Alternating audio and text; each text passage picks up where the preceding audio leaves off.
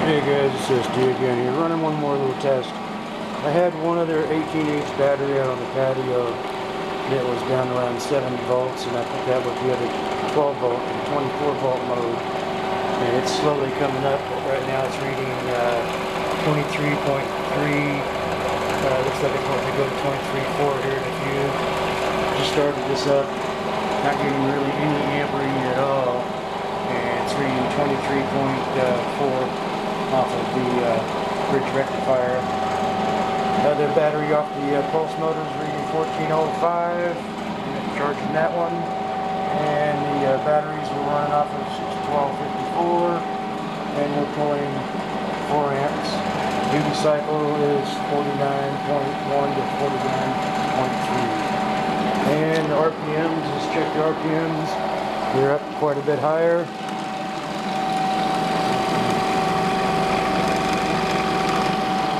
We're at 1426, so little 19-pound rotor's tracking pretty good. Found a trick on how to knock out all that wobble, and it's working pretty good.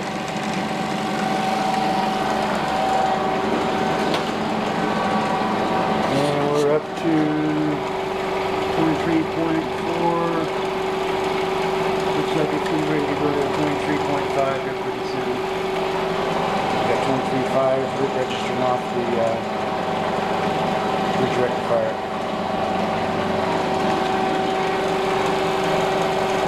I don't know how good that battery is. It's probably pretty well traced, but it might at least let me get up to 24 volts. Alright guys, we'll post this on there, that way you can see what's going on.